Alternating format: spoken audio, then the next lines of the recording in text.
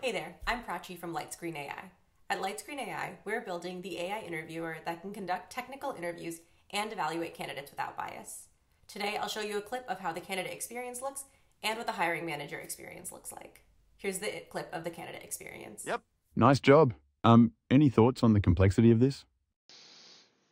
Sure.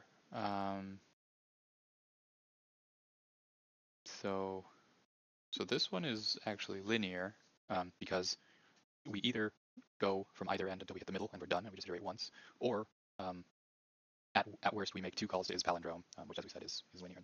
It's complexity, so the whole thing's linear. Right, makes sense. Yeah, seems like you've got a linear solution here. Nice. Could we maybe optimize the space usage? So after an interview is completed, the hiring manager will get an evaluation that looks like this. At the top, there will be a recommendation about the candidate and a coding timeline that lets them see the candidate's code over time. It'll also include a full transcript and 3 sections: problem solving, technical skills, and communication and collaboration. In each of these sections, the hiring manager will be able to see specific examples of how the candidate did on those skills and be able to click in to provide more details.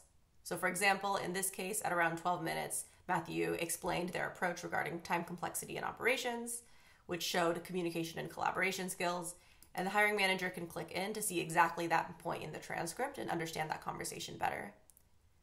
The AI can also identify red flags like cheating.